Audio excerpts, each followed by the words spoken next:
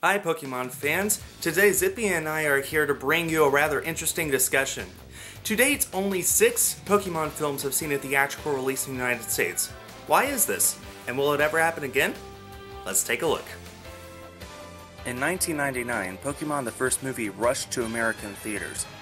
It was at the peak of the Pokemon hype, and the film was released in over 3,000 theaters. In its opening weekend, it set a record for the highest grossing opening weekend for an animated film. That means when it was released, no other animated film in history made as much in its opening weekend as the first movie did. The film went on to gross $85 million, and to this day, it is the highest grossing anime film of all time in the United States. 1 year later, Pokemon 2000 arrived. It got a slightly lower release, only being seen in 2,750 theaters. It didn't earn as much as the first one, but still managed to rake in $43 million. That's just over half of the first film, which was a big indication to Nintendo, which oversaw the movie's distribution in the United States, that the hype wasn't as strong as it had been before.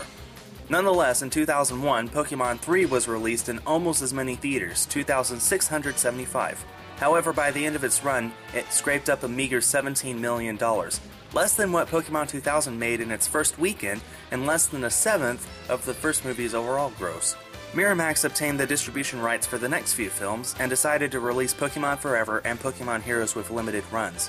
Pokemon Forever was released in just 249 screens, mostly on the East and West Coast's biggest cities, and Pokemon Heroes was released in even less than that, 196. The limited releases, combined with poor advertising and marketing, resulted in both becoming box office bombs. To date, Pokemon Heroes is the lowest grossing Nintendo film ever, having earned just $746,000. After this, Miramax released the next film, Jirachi Wishmaker, directly to DVD in 2006. Beginning with Destiny Deoxys, all future Pokemon films were doomed to see a television premiere in the United States. However, there was one exception. In 2011, 2 versions of the same Pokemon movie were created. One version, Victini and Zekrom, saw a limited theatrical release in 388 theaters spread across the country and distributed by theatrical technology pioneer company Cinedigm. It was only over 1 weekend and its earnings were not made public, but it proved that Pokemon movies were not destined to forever be released straight to television. Another exception was with Zoroark Master of Illusions. In early 2011, while promoting the newly released Black and White games, a mall tour was created which showcased the game and included several other activities, including a theatrical screening of the film. This isn't considered a true theatrical release, however, as the Pokemon Company simply rented out theaters as they made their tour across the United States.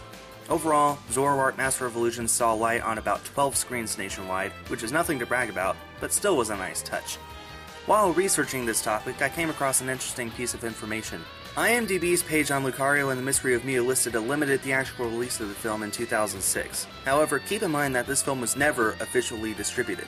This could simply mean that a fan rented a theater for a single showing, or that the 4Kids executives screened the film theatrically as a final farewell to the company's association with Pokemon. Either way, Lucario and the Mystery of Mew saw at least 1 viewing on an American theater screen. That's just a fun tidbit I thought I'd throw out there.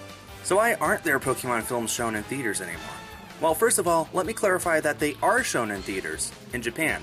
1 Pokemon movie a year is released theatrically in Japan, and they always perform very well at the box office. But there are several reasons for this. The biggest and most important reason is that the Pokemon hype hasn't died down there like it has in the United States. The Japanese culture is still very much intertwined with Pokemon to the point where they are basically inseparable. And it appears it will stay that way for a long time.